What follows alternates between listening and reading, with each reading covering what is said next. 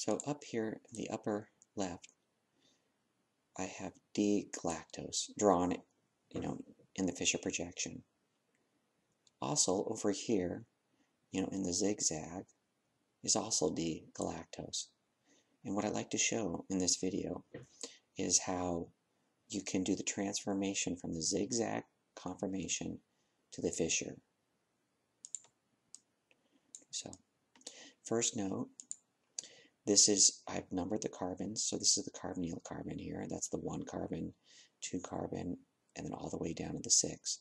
So this here's the 1 carbon, you have the 2 carbon, 3, 4, 5, and then the 6 carbon, okay?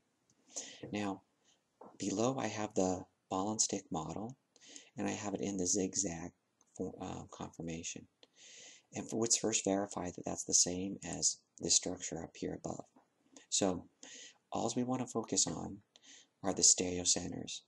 Okay, so that's the 2, the 3, the 4, and the 5 carbons, which would match here above also the 2, 3, 4, and 5. So, at the 2 carbon and at the 3 carbon, the OHs are going behind the plane.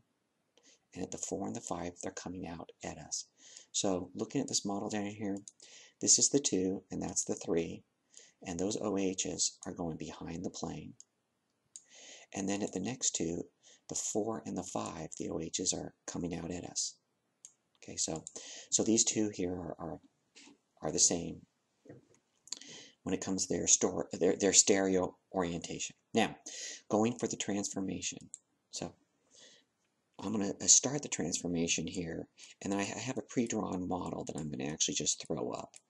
But if you have a ball and stick in hand, then what you want to do is, I suggest you take and you grab it at you grab at this end up here where the carbonyl group is, and you rotate them as such so that anything that's vertical is going behind the plane and horizontal is coming out at you. So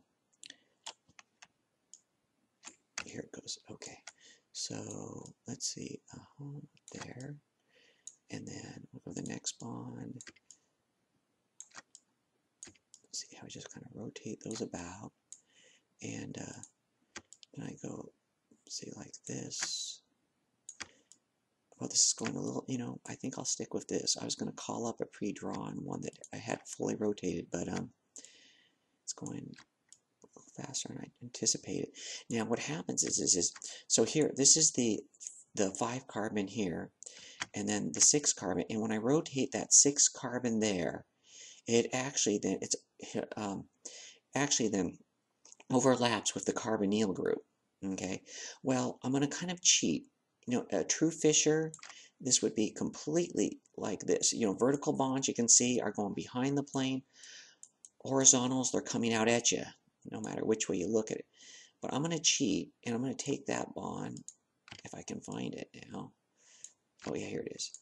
And I'm going to rotate it just a little away from the carbonyl carbon, so that we can kind of, so we can still see it. Okay, so there you have it. So here we have the carbonyl carbon. That's the 1 carbon. This is the 2 carbon, 3 carbon.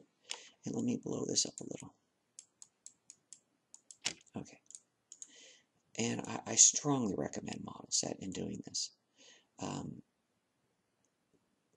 trying to make best with doing this on a computer screen with a 3D model. Okay, so there's the 1 carbon, there's the 2, and so forth. Now let's compare it to this. So here's the Fischer projection up here. And so guys, the Fischer projection, very useful, easy for us to see the stereochemistry, but very deceptive in the sense that this molecule is nothing, this is far from the truth in it being linear. Okay, this thing is curled around, bent around with this carbon here, with the 1 carbon bent over on this 6 carbon. Okay, so now let's take a look, and we see here then for the stereochemistry, that being the 2 carbon, hey, the OH is on the right. On the 3 carbon, the OH is on the left. On the 4, it's on the left. And on the 5, it's right. So we have right, left, left, right, which makes that D-Galactose. Hope you found this video helpful.